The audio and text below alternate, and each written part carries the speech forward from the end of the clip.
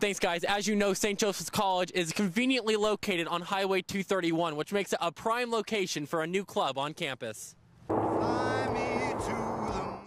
St. Joseph's College is always looking for more ways to connect and to interact with the Rensselaer community.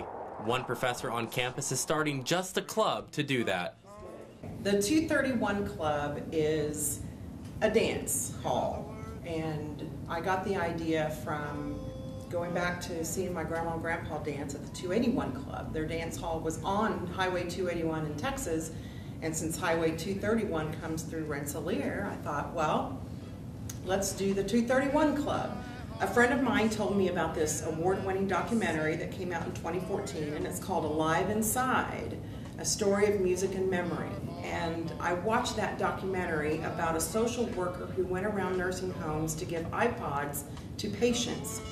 And when they put on the headphones, amazing memories came back to them. It flooded their memories. This one 90-year-old who couldn't remember anything of her childhood heard a Louis Armstrong song, and she just started rattling off where she was. At 12 years old, she got a bike and she danced and she did this and did this. It was amazing.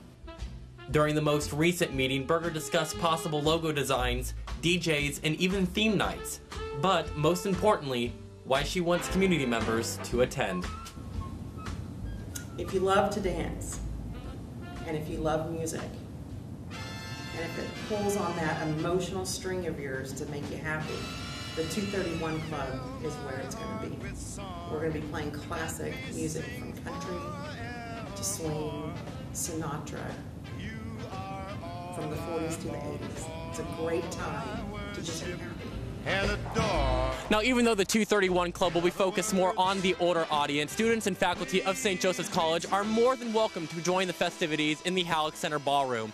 For TV6 News on Highway 231, I'm Logan James.